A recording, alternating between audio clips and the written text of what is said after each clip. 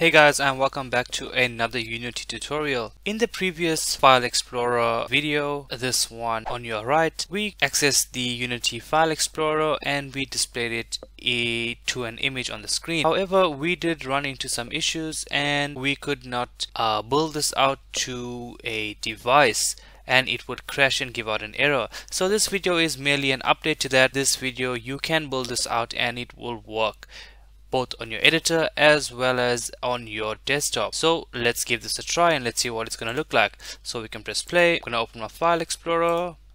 I can choose a picture and I'll open it up, and you see it displays nicely here. So what we're going to do is I'm just going to show you quickly how it as an executable as well. So I've just opened up the folder where I built out my executable in. I'm going to run my FileExplorer.exe, and there you see my application running.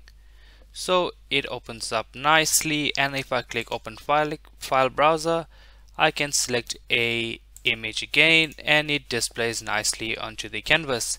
So with that being said, let's get started. So guys, before we move on, don't forget to hit that subscribe button and help us grow this channel so we can create more awesome videos for you and tutorials for you guys. So let's get started. First of all, I'm going to right click and create a canvas. Then I'm going to right click and add an image. I'm going to go into my inspector and I'm just going to select Shift and Alt and stretch this across the screen. I'm going to change the color to a color that I like, and I'm going to leave it like that. I'm going to zoom out a bit. The next thing I'm going to need is a raw image and a button. So I'm going to right click on the canvas. I'm going to go down to UI. I'm going to select raw image. I'm going to go to my multi-tool. I'm going to go to the center of the tool and just scale that out a bit. I'm going to move this up. And the next thing I'm going to need is a button. So I'll go to Button Text Mesh Pro. I'll import my essentials, close that off, bring my button down, scale that up a bit, and I'm going to rename this button to say Open File Explorer. Then I'm going to drop the font size down a bit so that everything fits nicely. Okay, and I think we're good to go there. The next thing we're going to need is a empty game object that's going to hold our script. I'm just going to go down to right click, go down to create empty, and I'm going to just reset these transform values, and I'm going to rename this to file manager. I'm going to add a component. I'm going to say new script, and I'm going to call this script file manager, and I'll just call it update now so that we don't get it confused with the previous video. I'm going to say create an add, and I'm going to double click it to open up in Visual Studio. So before we get started, I'd like to give a shout out to Sri Yon Khan, who really assisted me and helped me with getting this tutorial together for you guys. Basically, he did a awesome wrapper to make everything work, not only in the editor but also in the build. So big shout out to him. I'll leave the link to his channel below so you guys can check him out. He has some really awesome stuff. He also helped me with the wrapper libraries as well, and I've just modified it a bit just to make it simpler for you guys to understand and not deviating too far from our previous tutorial where we did create the file manager script already. So what you're going to do is you're going to head over to my GitHub repository and you're going to download the entire package from there. When you do download that, I have everything set up already for you guys with the libraries and everything already set up. So head over to the link and download the files and head over back to Unity. Okay, awesome. So now that you have all of the files and the package installed in your Unity project, let's get started with our script. What we're going to do first is similar to the previous file manager. We're going to need a public raw image, and we're going to call this raw image. And we need to include our library that's using Unity engine.ui. Next thing we need is a function to actually open up our file browser. So we can just say public void and we can call this open file browser. Okay, so once that's done, what we're going to do now is we are going to include another library called using another file browser. So this is the wrapper that he wrote. Let's just use it because we don't want to reinvent the wheel. So that's his wrapper. So the reason that it's giving me the squiggly is because I didn't import the files. So let me do that quickly. So now that I have the files imported, or the libraries imported, this squiggly line goes away. So let's start with our first.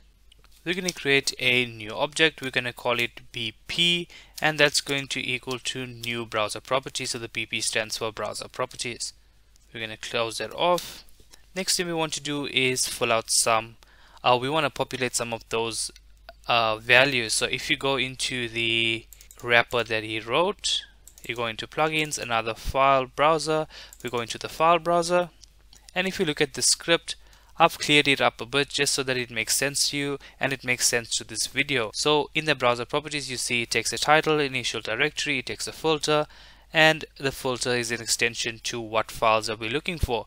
Okay, and it takes a filter index. So what we're going to do is we're going to say browser properties dot filter, and we want to filter it to all of the image types that we might have on our machine. So we can say image files. We'll open that up and we can say .jpeg, it could be JPG, it could be .jpeg, it could be .jpe, it could be .jfif, or we could be using a PNG file. And on the other side here, we want to just say the same thing. We'll close that off, and the next thing we want to set the browser properties .filter index to 0.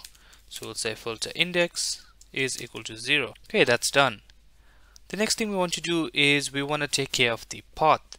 So what we can say is new file browser dot open file browser, which is one of the functions in the wrapper. We'll just say browser properties path, which is what we're going to pass into our IEnumerator just now, and then we're just going to use a lambda expression, and we're going to call our start coroutine function. Our IEnumerator function is going to be called load image, and it's going to take in a path. I'm going to just close that off, and I'm going to close that off as well. So let's create this load image function. So we'll say IEnumerator. The reason we use IEnumerator, if you look in our previous video, is because we want to wait for a connection, or we want to wait for the path first. So we'll say load image, and it takes in a string path. Okay, so the next thing we want to do is we want to get the path.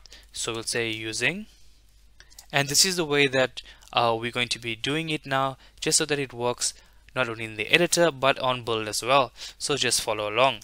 We'll say using Unity web request, and we'll just call it Unity web request as an abbreviation. Then if I go control dot, I can just include the using Unity engine.networking, and that quickly goes away. Next, what I want to do is equal this to Unity web request texture, because remember we want to get the texture of that path, and we'll just say get texture, and we'll pass through that path. The next thing we want to do is, you know that after, when you're using an IEnumerator, you need a yield return. So we're going to say yield return, and we're going to wait for the request. So we'll say Unity web request dot send web request, and then we're going to do a small check, and we're going to say if Unity web request dot is network error, or Unity web request dot is HTTP error, then we just want to throw a debug error, and we'll just close that off. If there's no error and everything goes fine, what we want to do is we want to create a new texture, and we can call this Unity web request texture is equal to download handler texture dot get content, and we're going to pass in the Unity web request. Then what we want to do finally, after we get that texture, we want to set it to our raw image. So we'll say raw image dot texture is equal to Unity web request texture. And that's it. That's all the things that we need. Awesome, so everything's looking nice here. Let's head over back to Unity and set everything up. Let's go to our file manager and let's drag our raw image in there. Let's save our work, and now let's hit play and see if everything works fine. So there you have it. We click open file explorer, nothing happens. Reason being, we didn't hook the button up. So let's head over to the button, go all the way down to your on click event. We'll add an on click event. We'll drag the file manager in here, go to our function, select our script, and we can just select our function called Open File Browser. We'll hit play again. We'll hit Open File Explorer, and there you see my File Explorer opens nicely. And here you see what we typed in previously in the filter. Whatever we type in there will be displayed here, and that's our filter. So I can choose anything else.